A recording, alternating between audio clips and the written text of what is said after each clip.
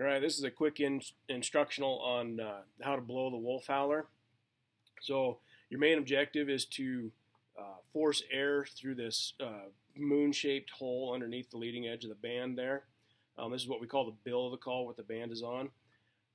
When you put it in your mouth, you're going to put the bill angling up towards the roof of your mouth. And you want to get a good lung full of air when you go to blow the call.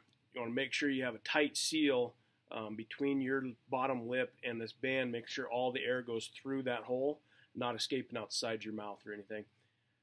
Your upper teeth and your upper lip will go on the upper side, and I sandwich my upper lip between my teeth and the bill of the call. It seems to get a better seal for me.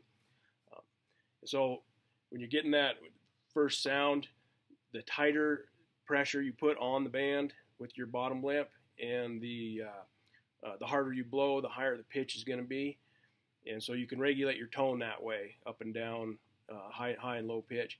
And then to get that drop tone, like you've seen in other videos, you just drop your bottom jaw, and that gives you that sharp drop tone. And then you can bring it back up from there by tightening your pressure again.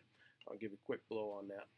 And I like to lick the band here. It keeps it from sticking to your lip before you blow.